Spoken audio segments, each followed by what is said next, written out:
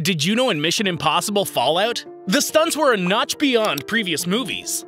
Tom Cruise trained for a whole year to perform the Halo jump stunt, and he was injured during a stunt that required him to jump from one building to another. On top of that, Henry Cavill stated that the stunts in Superman were nothing compared to the ones he had to do for Mission Impossible. He commented that Superman is more about looking the part, whereas the stunt preparation for Mission Impossible was grueling, and everything had to be on point.